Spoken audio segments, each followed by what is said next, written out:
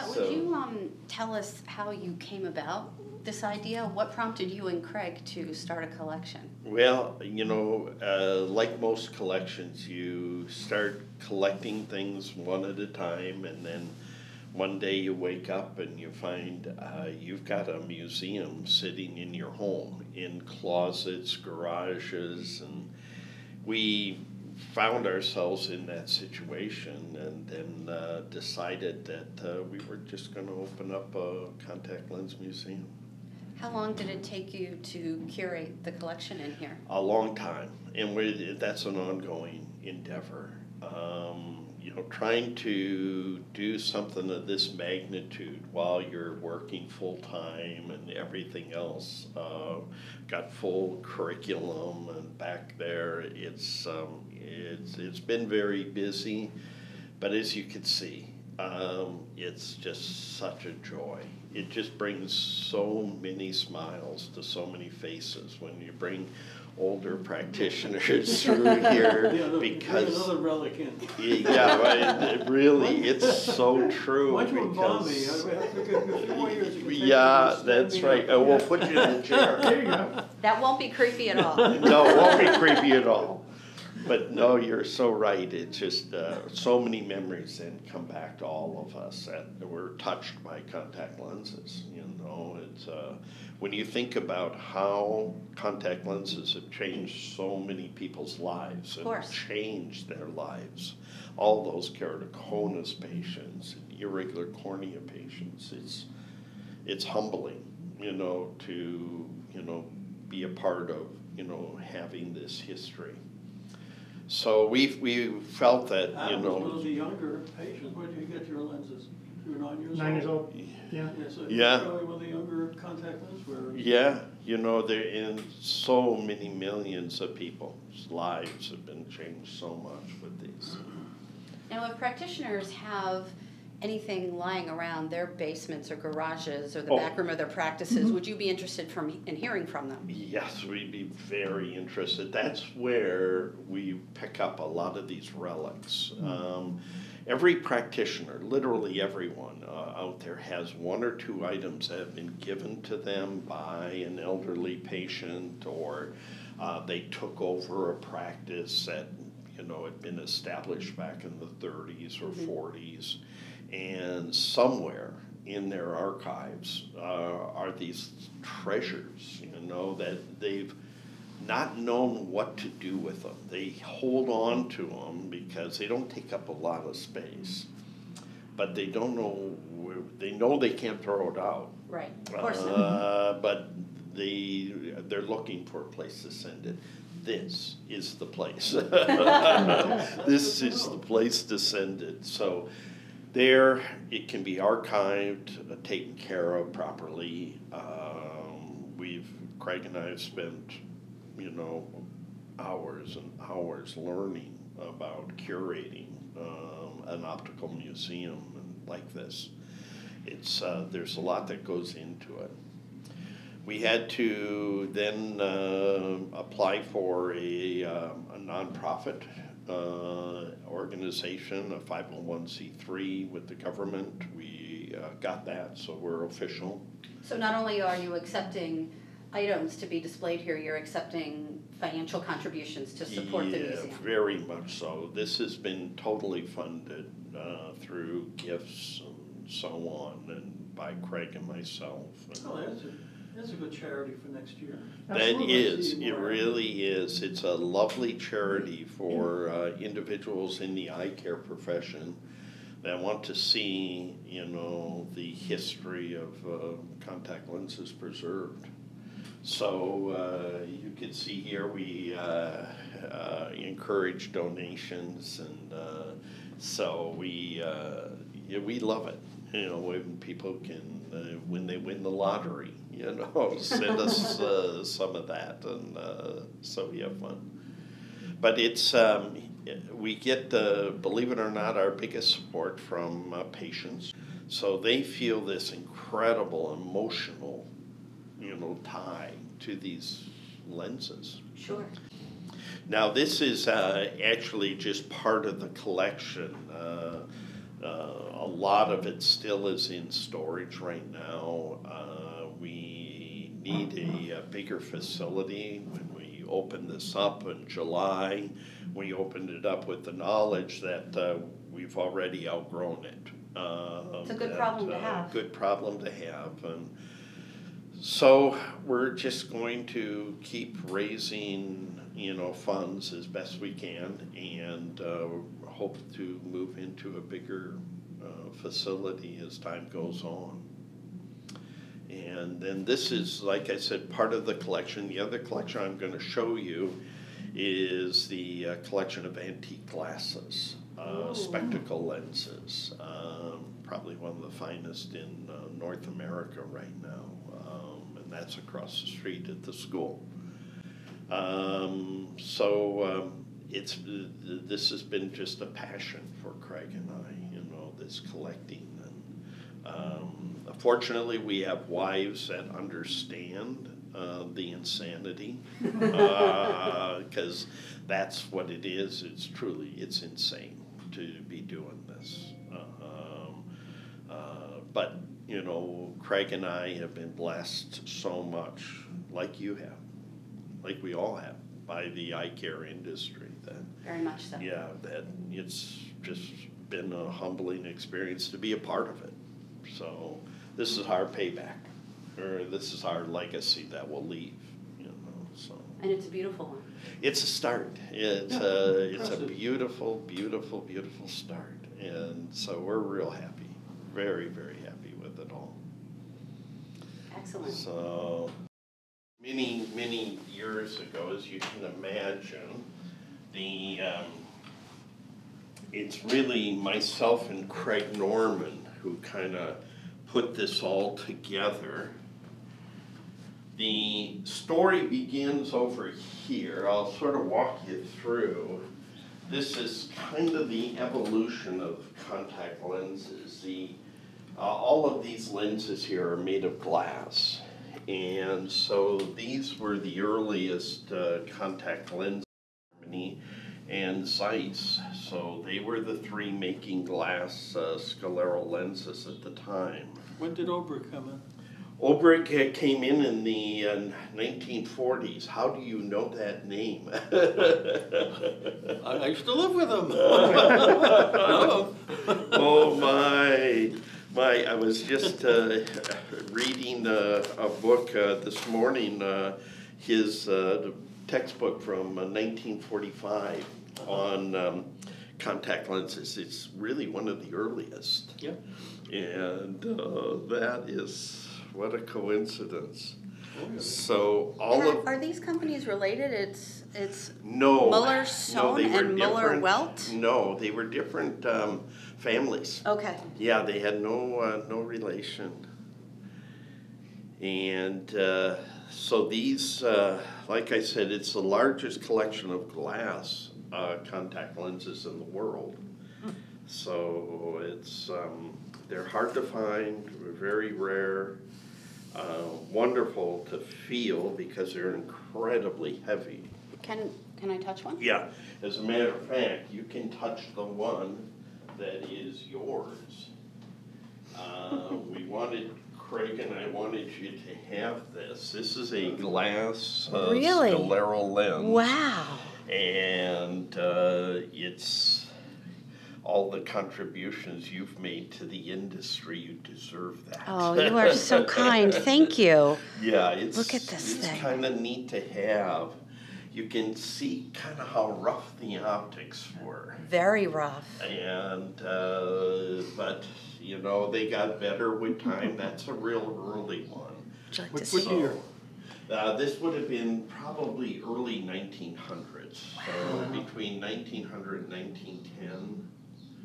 But you could feel how smooth the glass The workmanship was wonderful. But, yeah, it's, that's definitely one we wanted you to have. That's very nice. Yeah, thank you. Yeah. This would be a real challenge to apply and to remove. Yeah, it really is because of the size. These were about 2 to 24 millimeters in diameter, so they were pretty big. And then I see that they're fenestrated as Some well. of them were, and that's kind of unique, the number of them that were fenestrated. You can imagine drilling a hole in glass can be a little bit challenging. And, A lot of breakage. Yeah, but I'm always surprised when I'm going through the lenses, the number of them that have actually been fenestrated. And that would have been a challenge as well, not only drilling the hole, but making sure that the edges are smooth enough. Oh, Because yes. that would have been quite painful had you applied a fenestrated Yeah. lens that wasn't smooth. But then you look at these Zeiss lenses, the optics are absolutely perfect and they're incredibly thin. And I always wonder how many of those broke in the eye. You know, it wouldn't take much trauma That would have been to a shatter really big problem. those, yeah. But that was unique of the Zeiss lenses at the time. They were incredibly thin. Do you know who made this one, the one that you gave me? That one, yes, I do. That one was from the Mueller-Weld company. Wow. Yeah, that one. Look from at these. there. And then So those are the molds right there? Those are the molds. So that is and brass, let and me then take you through how, let's looks like a say shell. it's 1920 and I'm gonna fit you with a contact lens. It would all begin over here. May I sit in the chair? Yes, please. Okay. You sit in the chair again. That's where I sit. You know, I get comfortable in here. Gretchyn's gonna get a And victim now the molding process began by just simply mixing this compound. It's called moldite. Bullseye, And we would mix it in one of these containers, and then it would be placed into a syringe.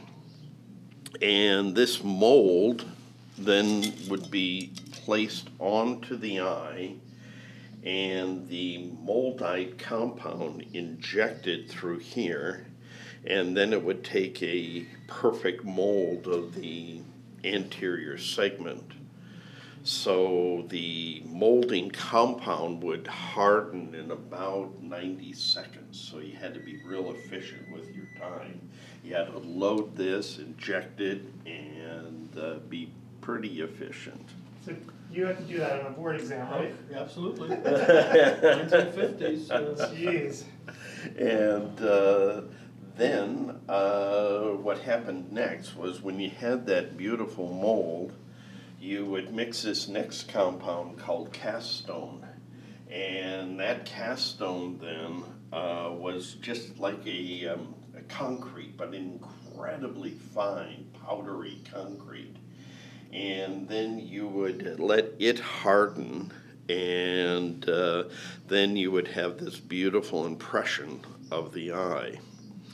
Now, back in the day, before World War II, a second mold would have to be made of brass. And the reason for that is that when the lens was actually turned into a contact lens, it was made of glass, and the glass would just simply, the heat of the glass would destroy the moldite, so it had to be turned into a brass mold.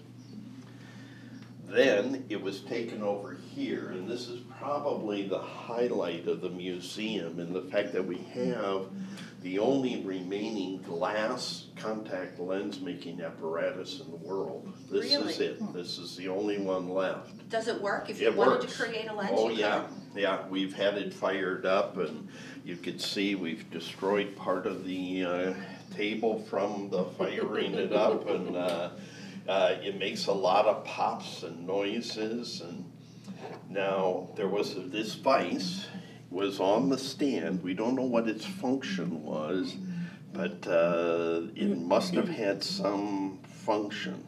The problem with this instrument is that nowhere can we find anything written on how to manufacture the contact lens or how they were manufactured. So we're having to piece it together little by little. Now, the If I push this, is something gonna happen? Yeah, Oh, push it. Push it? Yeah, push both of them. This one. Oh my And God. it still works. That's the amazing thing. We fired up these motors and they were still working. This is incredible. So, now, the way it worked was you attach the mold, the brass mold of the shape of the eye here. Top two, I think. Perfect. Now, that bottom, yeah, no, you got it. You got them both. Okay. Good. And what would happen is you had natural gas and oxygen that were mixed together. Those were, it wasn't propane. Propane hadn't been invented yet, so they actually used natural gas back in that day. And so the gases were then mixed up here to the appropriate concentration, and these valves controlled the amount of oxygen versus the amount of natural gas. It looks like it's a very non-precise process. Exactly, very non-precise. Then they had these 2x2 wafers of glass that were set right here. And then this was just simply brought around once the glass had been molten, and this just brought down and an impression made of the contact lens. And that's the mold right there. That's the mold So you would of the swap eye. that out depending upon the Yeah. patient you're creating this for. And then in this little container, when I got the instrument, it was just filled up to about here with asbestos. Oh, excellent. So that made it all complete. So then you would bring it back here, drop this mold, and because it was flaming hot from being in contact with the glass, and it would fall into the asbestos where it would be cooled. And now with these little tools here, the residual glass would be broken away. And then you saw over here how the edges were rounded, and then the power placed on the front of the lens with this. Now, the only thing we can think of here is that this was actually operated by hand to oscillate the application of the power on the front side of the lens. That's all we can actually kind of surmise. We don't know how else it was driven. And but everything came with the unit. It was intact. And it's actually from, of all places, Perth, Australia. Don Ezekiel. Yeah, Don Ezekiel. And if anybody would have something like this, it would be It'd him. be him. And you'll see as you go through the museum, many of the pieces are from Don's collection. And that was probably the largest in the world. And he gave it all to us. So we're really super fortunate to have that. And he got his basement back. I'm sorry? He got his basement back. Yes, they had in his garage. He had it in his laboratory, but when he sold the laboratory, it moved into his garage. So he was kind of grateful, but again, sad to see it all go away. And but to have the only one remaining, now this is for this. A mechanical tool then, nothing to do with creating the contact lens. No, just strictly for changing out the gas. If you wanted to, is there gas in there? Could No. you make one? No, we keep the live ones in my garage at home, but these are actually empty. And So you have filled ones if you wanted to? oh, I mean, yes. I don't know that I'd put Oh, asbestos there, but you sure. could Oh, create yeah, a glass yeah. lens? We're the only ones in the world that can make glass contact lenses if you need one. Have you tried it? Oh, yeah, we've tried it, and it's incredible. Just, there's a lot of experimentation, getting the temperature right, getting just the exact amount of natural gas and the exact amount of oxygen. But you could see that it would be very easy to accomplish. Now, when PMMA came along, things changed rather dramatically, because now it was possible to just simply use the mold itself rather than turning it into a brass mold. And what was used at that time then were these PMMA wafers. That's actual PMMA? Yeah. I thought now, it was cardboard. No, it has this protective coating on it, and you just peel this away, and then there's this beautiful piece of acrylic plastic. Wow. For scleral lenses. That's really cool. Very cool. And now, it didn't take any temperature at all to melt that. That was not like melting glass. So I think we even have one here that might be, yeah, there we go. Oh, so that's it. That's it. So dare I ask the question, when you were in school, did you ever see anything like this? Yes, well, with the way it worked in school, our contact lens course was one person with keratoconus that was handed down from class to class. And we had it was at Columbia University, and we had Isidore Finkelstein was the professor, a very bright guy, but that was it. And he had this one guy, and every time they had to do something to wash the lens or something, there was no sink. The Fink used to walk in to the bathroom and wash it and try it on. And this guy never succeeded, but he kept coming back from class to class. Oh, And that was the bless him. contact lens course in the 50s. Oh my gosh. That's so interesting you mentioned that name. I read his name for the first time last night. Finkelstein from Columbia University. And the reason I came across it, I was doing a story, as I'll show you down here, on Dennis England, who helped invent the first corneal contact lens.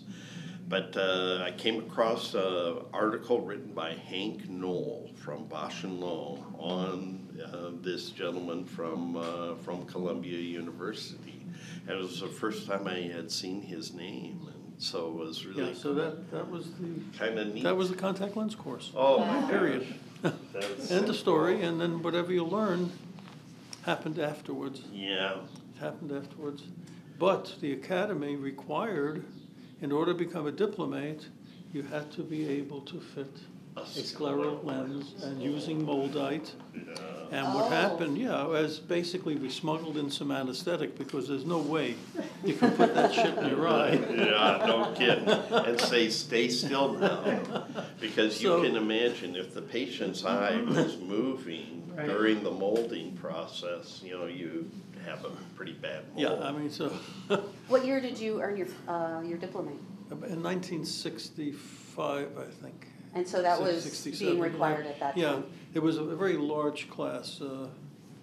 The word was, you better get it now because it's going to get much tougher to do. But that particular part was separating the men from the boys, because you had to learn not only to do it, but then to adjust it. And I was always very unhandy. I figured I'd cut my hand off with the burrs that they used. Oh my, So, wonderful. So we have glass lenses. Glass lenses, and then, in fact, we, oh boy. Boris and I suffered. Oh my. So here we go to PMMA sclerals. PMMA sclerals, and it was very, plastic was very slow to get involved evolve into the contact lens industry. It was only after World War II that plastic really did replace glass as World War II. Huh. The plastic first started on airplanes. Mm-hmm. I see up there Ernst Abbey. Yeah, Ernst Does that have Abbey. anything to do with the Abbey value? Yep, it sure does. That is it right there. He was the mathematician, the brains behind the Carl Zeiss Corporation, and he was a brilliant mathematician. He developed this machine right here. This was It's like an early lensometer? It looks like an early lensometer, but it's called a refractometer. And what it did is just measure the index of refraction of the glass. And because when they were manufacturing glass at the time, they could never control the index of refraction of it. So each piece had a different index, and so what they had to do is read the index of refraction, and then they knew what radius to put on the front to create the power. There was a lot of math involved There back was then. a ton of math involved back in those days. Wow. And but he was the one who really kind of was at the forefront of that. Now I see back here there are corneal lenses as well as scleral lenses. Yeah, it's just like CDs and VHSs. You know, there's that time in space where the two cross over, and this was really it. In the 1950s, it was unsure which of the two modalities was going to really take over. Was it going to stay scleral or was it going to go corneal? And so you see a number of these fun sets that have actually both in them. Now here's the Theo Olbrich sets out of New York. The one in the back was the original Theo Olbrich scleral lens set, and then the one in the front is one of the later sets. I like these glasses down here. The world of contact lenses. That is That really is cool. Bizarre. So WJ made them. Well, Newton Wesley was the man responsible for kind of bringing contact lenses into the mainstream. So in the early 1960s, he marketed everything to get contact lenses out to the masses. God bless him. Yep, and he appeared on the Steve Allen show, and he was just this incredible kind of showman, but yet incredibly ethical. And He was keratoconic. Yeah, that's He had correct. keratoconus and, Do you have any stories? well, yeah, he had a partner, George Jessen, Yeah. and George was a glad-hander type of salesperson, and Newton was the front guy with the research type of thing. Right. And they did everything, and they not only market glasses, but I remember they used to hand out ties. Oh, I've got Christmas, one. it says contact lenses on it. Yes, it's so funny you should mention that. You're the only one I've ever known right there hilarious. from the Newton there it Wesley is, yeah. company, and but he was just this incredible marketer. Yes. And it was just so cool what he was able to do. That's good. Somebody needs to get the word out. Well, you know, and little known fact, it was Newton Wesley who founded Pacific University College of Optometry. Is that right? I didn't know that. Yes, it's a rather kind of long and sometimes sad story because he founded it, but then had to give it up and sell it because of World War II and the internment camp. So his two sons and his wife ended up in an internment camp throughout the course of World War II. And it was here in Portland where the internment camp was. And Roy Wesley, his son, is still alive, and he is on our board of directors of the museum, because he's this incredible historian of that era of the internment camps and all the kind of injustices done back then. So kind of a fun story to just hear him talk about. Oh, I bet. About his life growing up as a child in the camp. Right. So, and then over here, we have a couple other items. One is the Micon. This was the first commercially available contact lens solution that went into the back of a scleral contact lens. What is Micon? And, you know, it's, I'm not sure, I think it's a sodium bicarbonate system. What does it say there? I looked it up. 2% there we go. sodium. You were Yeah, right. I was. Sodium bicarbonate solution. So where did the name Micon come from? Now, that I don't know. It was manufactured by House of Vision in Chicago. House of Vision. And House of Vision, yes. It sounds like a sketchy place. It does. It's like a haunted place. Now, next to it here is another one of those Wesley Jessen things. This was a research lens. And patients were losing their lenses pretty easily when they switched to corneal. So what they did is they impregnated the contact lens with little graphite particles. And then you would just pick it up with a magnet or find it. Are you kidding me? Yeah, so it was a magnetic contact lens, and that's what it's actually stuck to, is the magnet right there. Oh my Did gosh. that affect vision by having that into the plastic? It's sort of like putting fenestrations in the lens. They never really affected acuity very much, and just a clever idea. So, but they never marketed it or anything, but it's just kind of cool to have A one of their... magnetic lens. Wow. Some patients may like to have that option available to them. Oh gosh, I thought it was so clever, you know, but it just shows you, you know, you've got a problem, you know, this is how we're going to fix it. Who was the optician that brought I forgot his name, that made the corneal lens popular? Remember his- Oh, Kevin Toohey? Toohey, yeah. Yes, The Toohey lens. Kevin That was Toohey. the first one. We've got some of his early things over here as we evolve from... It took lids of steel to adapt to those. That's for sure. Then we went from the scalerals into the... Oh, we have a TUI contact lens fitting record back there. Yes. Now that's kind of interesting. That's Robert Ryan. Now, Is that a HIPAA violation, Pat? Yeah, it's a definite HIPAA violation. Now, he was a famous actor. Oh, sure. Back in the 50s. And another famous person was Ronald Reagan. Ronald He was Reagan. highly myopic. Yep. He wore contact lenses. Wore contact lenses. So we have some pretty interesting things. Oh, so here's the little scandal, I guess, with Dennis England.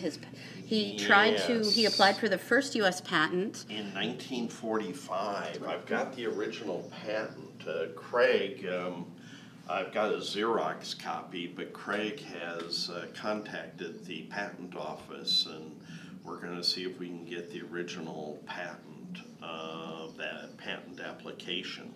And Kevin Toohey preceded him. Yeah. Oh, no, sorry. Followed. Okay. He followed him by 2 years, 1 month.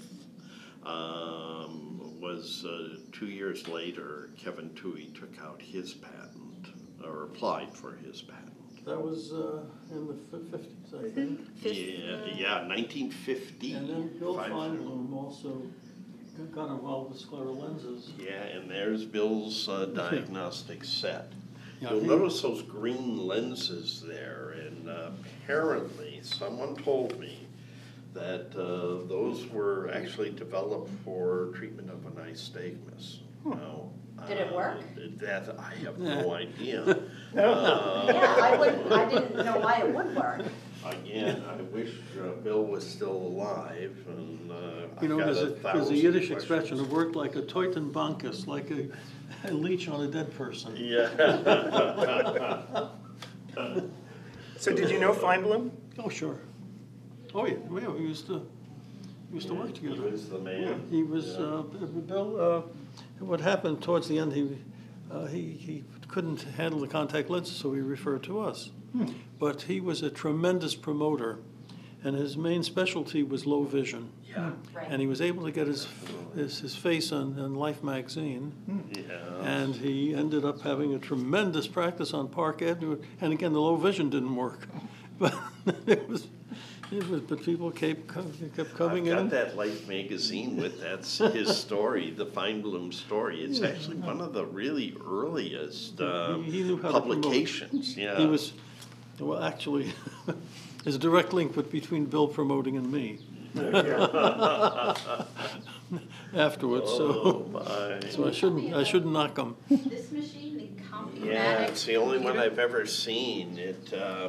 Again, another WJ product from the 1960s, and you turn those dials, and it would you would build your contact lens. Each one of those dials put on a different radius of curvature. Wow. So you design both the anterior and posterior surface of the lens with that little, they call it computer, but it's just roller device. And a very, very cool thing, but. Did you ever use one? No, never used one. It's the only one I've ever seen. Yeah, those tinted lenses are also very interesting. Yeah, those are from Change your- England. Change your Yeah, eye color. yeah, Remember, Caprice we PMMA had looked lenses. at- Oh, God. Somebody needed his eye color changed. I Yeah. forgot his name already. Well, I recognize something down George there. Siegel, Oh, the actor, yeah. So he George came in, Siegel. he was young and he had to play an Arab. He had blue eyes. So he had to play an Arab in some sort of film he was in. So Columbia Pictures sent him in. He was in New York in those days. So we had to give him one of those lenses. So I gave him the lenses and I gave him a bottle of anesthetic.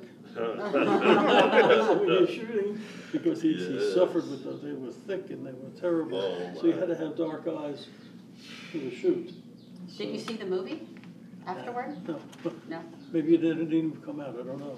Yeah, it could be. Who knows, many Yeah, of them maybe didn't. don't make it. I see a bottle of Playa-Gel down there. I haven't Yeah, heard Oh my gosh. that name in a long time. Yes, Plygel and the ones behind it, the yellow ones are called LC65. They were big items back in the 60s for PMMA. And what happened in the 50s and early 60s, these lenses were very thick. And somebody came up with the idea of what if we fenestrate them? And they put 4 little holes in, and they called it the Ventair contact lens. Yeah. So Ventair, and then became a marketer for the thing. They did a tremendous amount of advertising, and they ended up with offices all over the country. Wow. Ventair was one of them. There was one other company from Chicago that also, Yeah, stores. there was a Spirovent Spirovent had one. and. You just happen to have some of it right here. Yes. Here's an original TUI brochure. And, let's see, I don't know if I have my Ventair out there.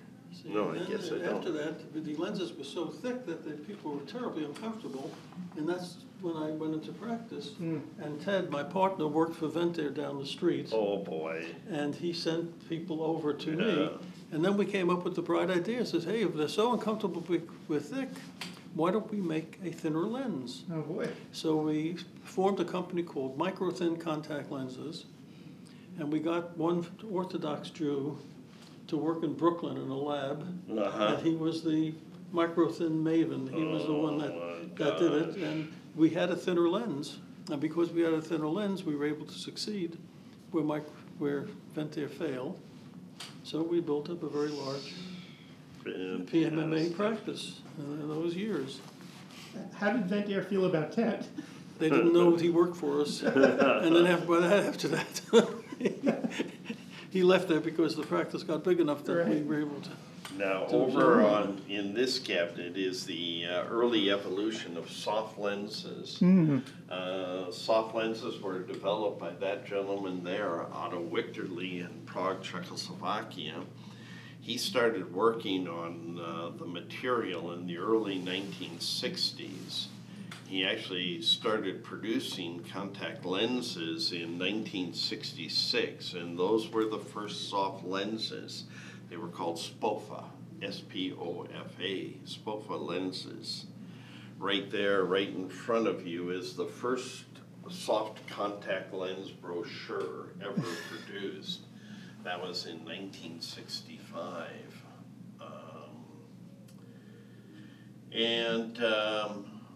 These lenses here really do represent the first key mount for first soft contact lenses. I've got one hydrated there. The rest are stored dry. Wow. Very kind of neat to have those as part of the collection. These were the original SPOFA cases from 1966. And about the same time, a company in upstate New York and Toronto started this Bionite company, which was a Griffin lens. Oh, I've never heard of that. Yeah, that was the high water content lens. It had about a 55% water, but you see it goes back to that same time frame as the Otto Wichterle lenses. Oh, and there it says they were purchased by AO. Yep. And then became SoftCon. Yep, and then became SoftCon, exactly. And then B&L marketed them very differently. They had salespeople, and the first sales manager insisted that all their salespeople come in dark suits. So they were very, very formal, very unique, very businesslike. Yeah. With the Bausch & Lomb lens. Oh, And now we're into salt tablets and heat units. Salt tablets and then heat units. This is the scepter unit. Range of the scepter units. The first one you see right here was the original Bausch & Lomb one, 1971. The FDA had no idea on how to disinfect these soft contact lenses, so this is what Bausch & Lomb came up with. If you look kind of closely, that heater unit there was actually a baby bottle warmer. They purchased them from Gerber Baby Food Company and then modified the top lid to hold a contact lens case. So you filled that up. You remember the distilled water that you put in there and push a button. And actually, it was a marvelous way to sterilize lenses because after that, the cold sterilization came in, but unfortunately, they put thimerosal into the solution. And that was this one right here. This was the first. And the red eyes started. Red eyes started big time. So you'll love these names here, Paul. The Normal, Flexol, and Preflex. That will resonate with you. Names. Those are just so cool. Alcon Swirl Cleaner. Yes. That sounds like toilet cleaner. Well, it does sound like Sorry, The Alcon.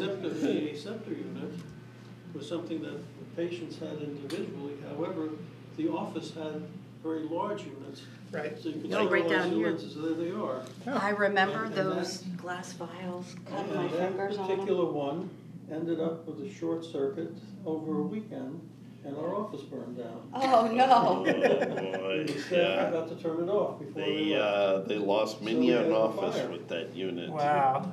And That was when you met me at the door, said, "Dad, you can sleep late tomorrow." And I came back from the lecture. I said, so, Aquaflame. you know, this was, you'll notice that a lot of different cleaning systems were developed because at the time, we had to make soft lenses last a year. Right. They were replaced on a yearly basis, so a lot of heroic things were developed to try to extend the length of time. Matter of fact, we had one scheme. We met the developer, a woman who developed the contraceptive sponge. You remember Seinfeld Spongeworthy? Right. It was a contraceptive sponge. I remember that. And it was FDA approved, And it had the ability that if you would rub a contact lens on it, you could clean it. And we say, this is what we're going to do. So how did somebody come up with that concept that this is a contraceptive sponge, I'm going to put my contact lens on there? I mean, where did that come from? Say, what? I mean, who would think of that? So, And the chemicals, because it was a spermicide, yeah, right? So, I mean, wonder what the chemicals would do to the lens. We started dealing with this crazy woman who had some company in Europe and Germany, and it cost us at least 6 figures by the time we figured out it's not going to work, and then she conned us, and so that, another scheme. Okay, so I'm glad to hear that You that talk was... about my West Indian land, that was even worse. But, so that actually, nobody ever really did that, so she No, took you for a ride. Okay, I'm Yeah, glad to hear that. absolutely. I mean, not that you were taken for a No, ride, no, I'm not I- glad, I but that have- nobody I was have been cleaning their taken for lenses many on a rides. contraceptive That was sponge. only- weren't that was only- sponge-worthy. Yeah. That was only one of the many rides. I see CSI lenses back there, and now Yes. what else did I see? Yeah. Lens Plus, now we're getting into things that I remember. Yeah. Those terrible vials that you cut your hand on. Yeah, Yep. and do you have there it is. The crimper. The the crimper, crimper. I remember those things, and those Oh, very yes. light, the caps. Caps that They were light, and then you aluminum. put it on, and then when you Yeah. try to pull it off, Yep, there goes your finger. yep. And so it's just so much fun. Then lenses that never made it, the 3M lens called the Advent lens, lasted in the marketplace just a few months, and it was a pure fluorocarbon contact lens, very oxygen permeable. They teamed up with Allergan to promote that lens, but it never made it. The Epicon was another one that never quite made it in the marketplace. And then the Nike Maxite I down remember that. here. You have any so soft in there? Silsoft is right here. Yep. Another one that worked beautifully, 100% oxygen permeable, but Yeah. way too thick. So Yeah. it was terribly And so uncomfortable. hard to remove Yes. too. It was that rubbery Yeah, thing. it was Dow Corning owned it. Yep, and they Dow gave- Corning, way to go. Man, Can this ask has Joe. gotta be weird for you. Yeah. All these things I coming live- back and Yep. just, you wonder where all that garbage is being stored. You know, I always ask myself, where is Well, are you it being kidding? I stored? mean, I've got these Gilbert and Sullivan operettas up here that. Oh, my, You know, oh, that's, yeah. But I can't remember what happened to them yesterday. Yeah, Right. me either, that's, the truth. Oh, you've got a DMV in there, Yeah, we do, and. and it looks that's- like you have a designer case. Yeah, we do. There was a short period where Revlon bought out one of these companies. Hydrocurve. Bought out Hydrocurve. Or Barnes And they Hind. got themselves a really serious PR firm in New York, and they sent me around the country to talk about their particular product. They were interested in tinted lenses in those days and changing eye color, and but they got me on morning shows all over the place by using a great PR firm. And that's when you did Phil Donahue. You know, Phil Donahue came through that as well. These you'll remember. Now, these were I wear called contact lenses. medical alert bracelets, and they were developed for PMMA lens wearers who had been involved in auto accidents and maybe in a coma, because what was happening is people were wearing PMMA contact lenses, they'd be in a 2-week coma, they'd finally look at their eyes and find a huge ulcer sitting there. So these medical alert bracelets made everyone aware of the fact that they were wearing contact lenses. And then these old Shiatz tonometers, you'll remember those. Yes. Both you and I were trained on those back in the day. And, Wow. really beautiful instruments, and obviously replaced by applanation tonometry. And so... You know what you need? Oh, you do have it over there. I see, you need I was looking at this trial lens set, you need Oh, a yeah. lens cabinet. Oh, yes. I have a friend at one of the practices where I worked, and she had one of those old, it was a big piece of furniture with the lens. It was beautiful. I wanted it. Oh, no, I want it. Those are, you know, they sell for a lot of money now, Yeah. as you can imagine, because they are just beautiful. And read this Barbie doll I thing. saw that. Ooh. Why does it say looking for Ken? Yeah, I just put that in there. It's a little sexist, yeah, Patrick. a little bit, but. Oh wait, on loan from the Craig Norman Barbie doll collection? Yeah. That's totally awesome. Yeah. We need to find out what other Barbie dolls Craig Yeah. has in his collection. Yeah, we really don't know. And you've got eclipse glasses in Yeah, there. you know, it's part of our history. 2017. That was really interesting, that we had done a story about how to protect your eyes during an eclipse. And there was so much interest drawn during that very short window of time of people talking about that and vision and blindness and looking at the sun. So it was a great news hook and great PR for all of eye care. It was a wonderful opportunity for eye care to tell the story. And then we have a collection of eye cups there, and this was kind of the original treatment for blepharitis. And I don't know why it went out of vogue, because it's still perhaps one of the better treatments for cleaning the lids and lashes, and very popular in the 30s and 40s. As you can see, a lot of different styles came out. And well, maybe it will come back into vogue, because neti pots are coming back into vogue. Yeah. Similar concept. Yep, exactly. I mean, that looks like patent medicine, though. What is that, McElroy's lotion? What is that? Some of these were mixtures that you would put into the eye cup, and not sure what some of these actually had within them, but you'll see in the forefront the bicarbonate of soda tablets. That's what was usually used. Baking soda? Yeah. And this is really cool. And I see some instrumentation up here too. It starts over Placido here. discs. These are all from the early 1900s. These are all keratometers, ophthalmometers. They look like satellite dishes of today. There were still some in my school. Yeah, Those, just like that. And, yeah, that thermometer yeah. position, you had to get the axis on. Yep, and they rotate, and I swear that they could still be used today. You know, the electronics would just have to be redone, but other than that, they're fully functional. Yeah, there's the old slit lamps too. Yeah, the old slit lamps, and you know, you really realize that very little has changed in the optics of eye care. Optics are just such a fundamental thing. So this says circa unknown for this clock, and I'm guessing 60s. Yeah, you know, some of this stuff I'm still trying to track down, you know. I need to get out to Bosch and Lohm.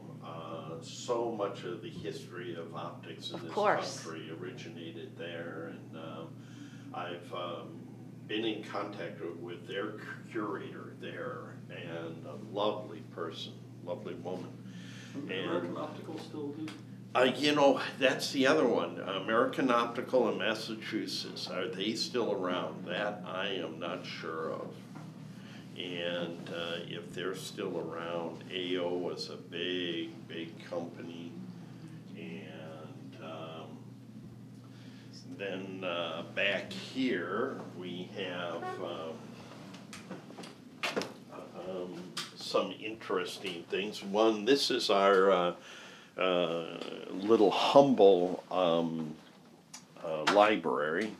what we're trying to do is also get all of the books ever written on contact lenses and any articles, brochures, anything related to contact lenses.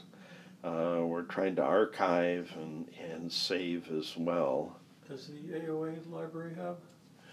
You know, I'm surprised the AOA does not have a very complete collection. I've always been kind of a little taken back by the fact that they haven't taken their kind of the history of optometry a bit more serious. In Indiana, also, they have the Historical Society. Oh, yeah. They should have. Yes, and so we need to get involved with all of those folks. Now this, here's a company you'll remember, Milton Roy company. It's American Optical, and this was the original inventory system for fitting contact lenses.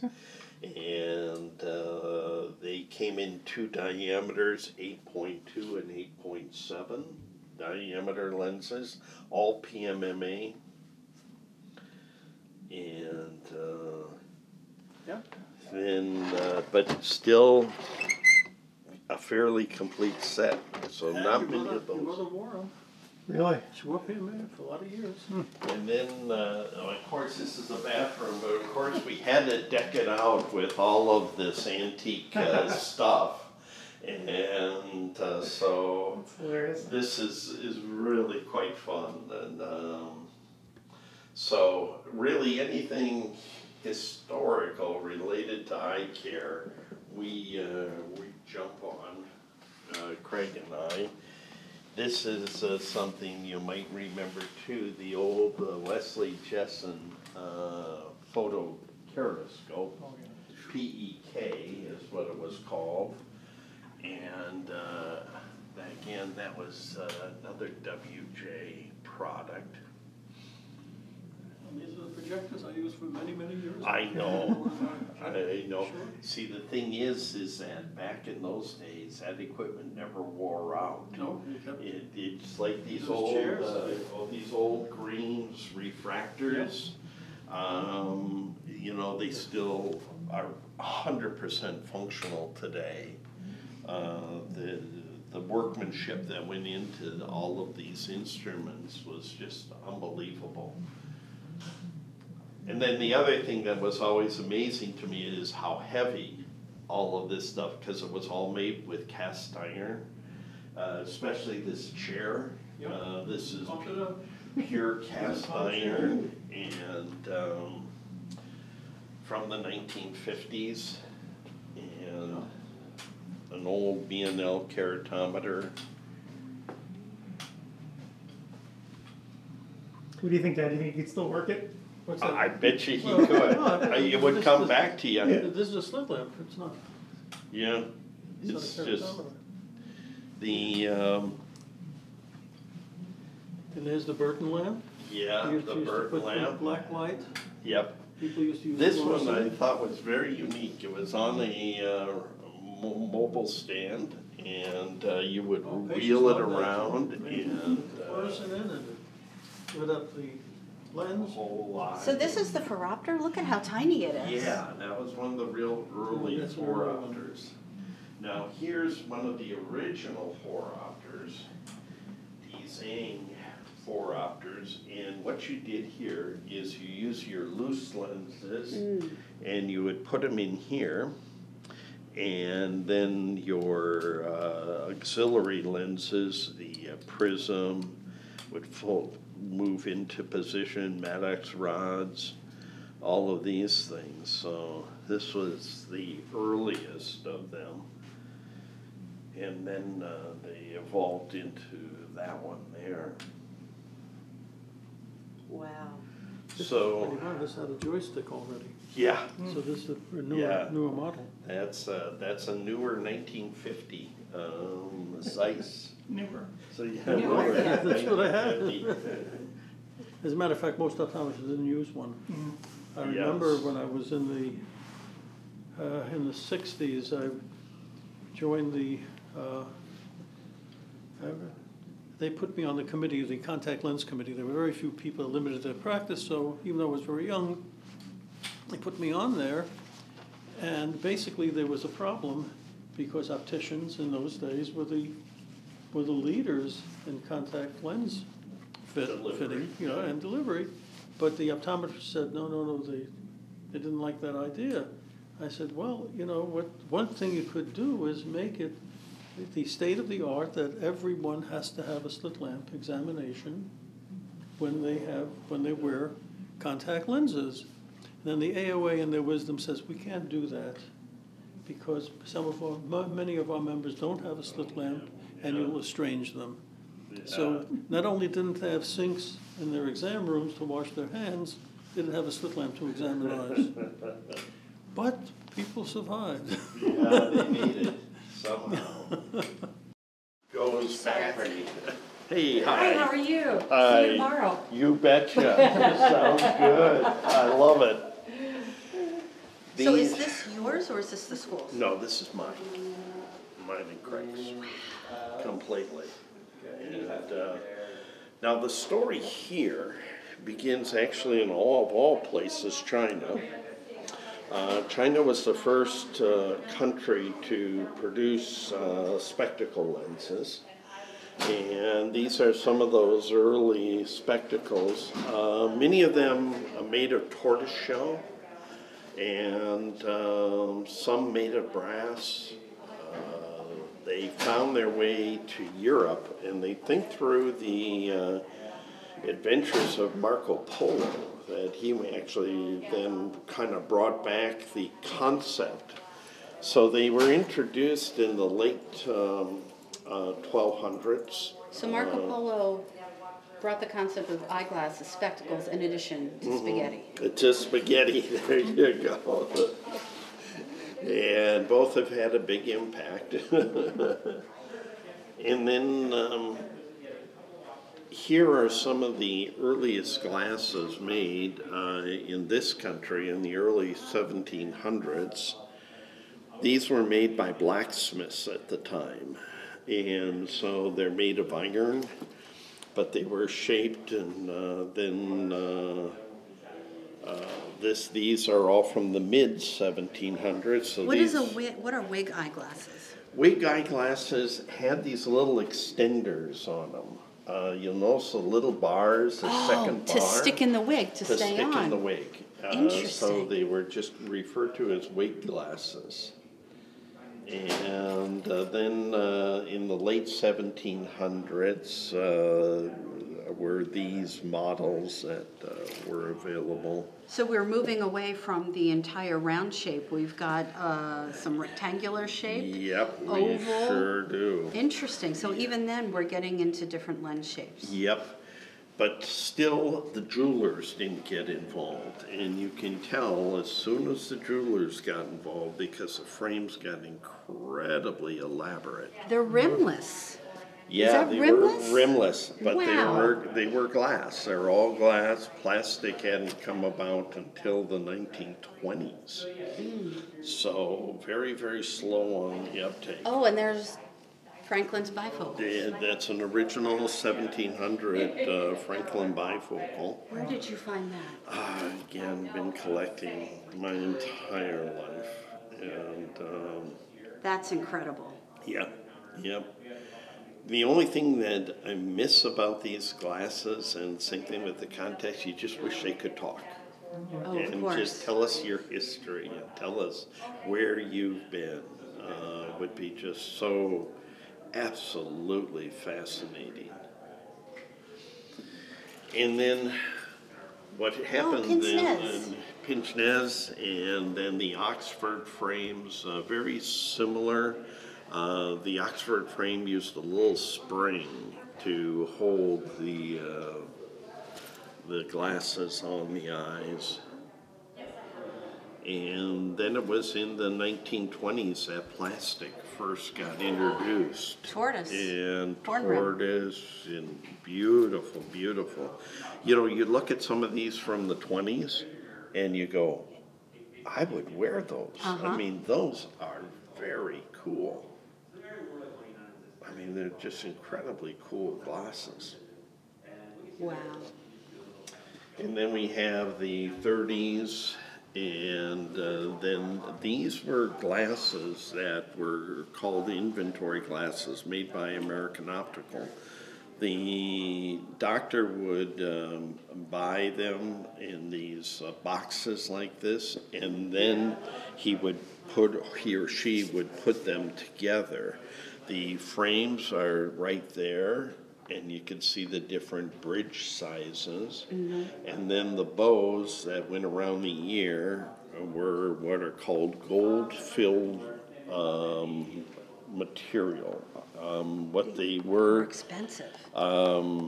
yeah, and you could see these are all gold-filled as well.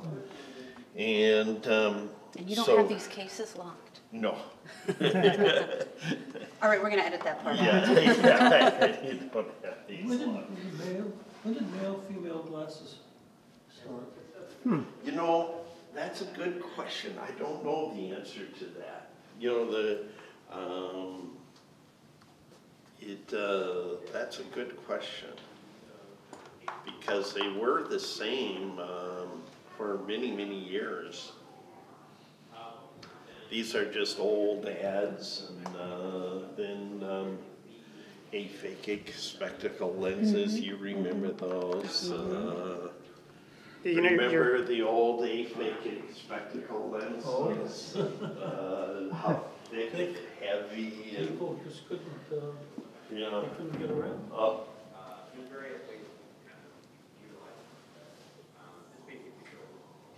So here are some of the old optics books. We have the Irv Bosch refraction book that you and I were raised on. Yep. And that one's actually signed by Irv, Oh, wow. so kind of special.